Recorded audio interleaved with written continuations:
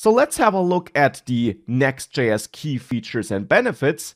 And whilst we go through them, it will also become clearer why I like to call NextJS a full-stack framework as well.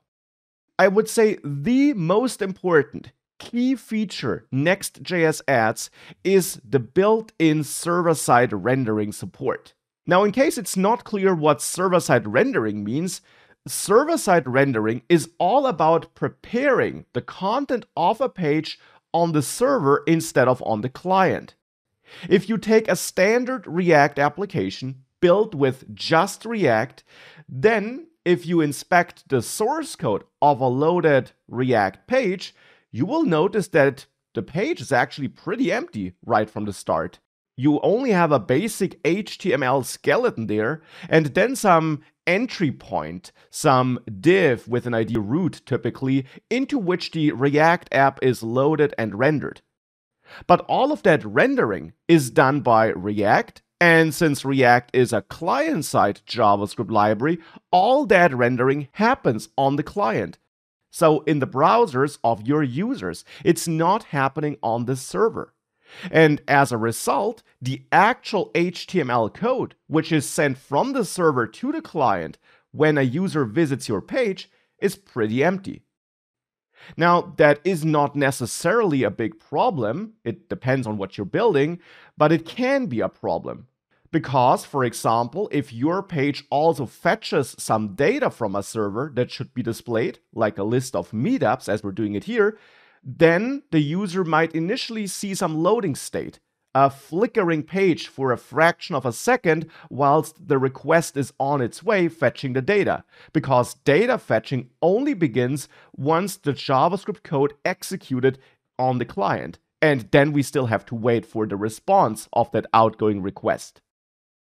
Simply because the page which we requested did not yet contain that data. Now again, that is not necessarily a problem, but of course it might not be the user experience you want to offer. Now it can also be a problem if search engine optimization matters to you. Now this does not matter for all pages. If you have an administration dashboard, which is only reached by logging in, then search engine optimization does not matter there because search engines will never see that dashboard. It's highly user-specific and you need to log in anyways. But if you have a public-facing page with a lot of content that should be found through search engines, then of course search engine optimization does matter. So for example here, where we got this list of meetups, we see those meetups as a user, but the search engine crawlers will actually only see that initially empty HTML page which we're getting from a server. So that content is not picked up by search engine crawlers, and that can be a problem. And that's where server-side rendering could help us. If that page would be pre-rendered on the server, if that data fetching somehow could be done on the server when a request hits that server, and then the finished page would be served to our users and to the search engine crawlers, then users would not have that flickering loading state, and search engines would see our page content. And that's the problem server-side rendering solves. It allows us to pre-render React pages, React components on a server. Now, ReactJS actually has built-in features that allow you to add server-side rendering, but it can be tricky to get that right, and it requires extra setup from your side. With NextJS, that becomes way easier because NextJS has built-in server-side rendering.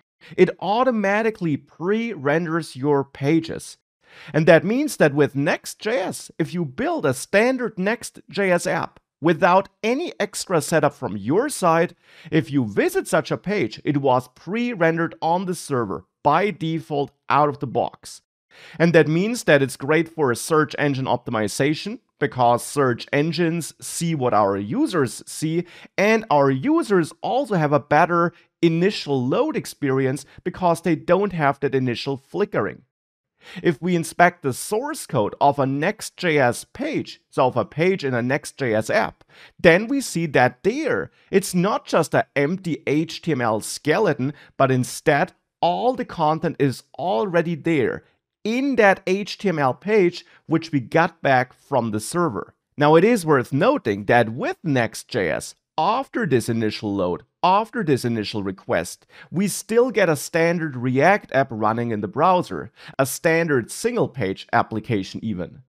Subsequent navigation actions by the user, so when the user then browses our page and navigates around, those actions are all handled by React in the browser to have this fast, interactive user experience which we typically want to offer with React, which was one of the reasons why you would use React typically.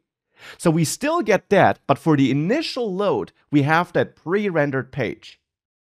And that in the end means that client-side and server-side code is kind of blended together with Next.js.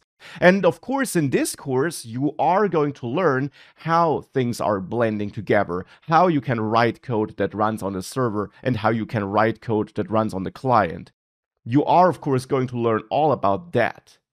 And this is therefore one of the major features that makes up Next.js, this built-in server-side rendering, which on its own probably would already be a strong benefit or a strong reason for why you might want to use Next.js for building your React projects instead of just ReactJs. But it's not the only key feature.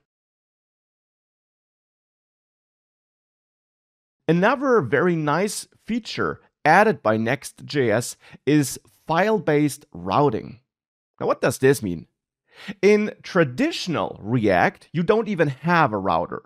And just to be clear, routing means that we give the user the illusion of having multiple pages. When we navigate around and we load different pages, then that's the job of a router. Typically, we use React Router for that. This router basically watches the URL, and when it changes, it basically prevents the browser default of sending a request to some backend server, and instead renders different content on the page with React, a different component in the end. That's what routing is. We change what's visible on the screen based on the URL without sending an extra request to a server, because we stay in that single page application which we typically build with React.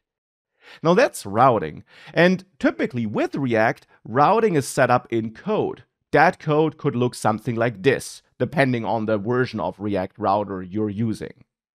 Now this works, and it's not bad, not wrong. React Router is a great package, but it is extra code which you have to write. And then often you end up storing your components that act as pages in a separate folder, which kind of replicates your route setup in code. So if you have 3 pages set up as pages in code, you have 3 page components in that pages component folder. Makes sense, I guess. Now, since that's the case, Next.js gets rid of that in-code route definition.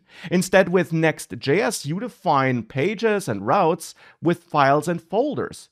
You have a special pages folder in Next.js apps, which has to be named pages, and then your structure in that folder defines the routes and paths your page supports.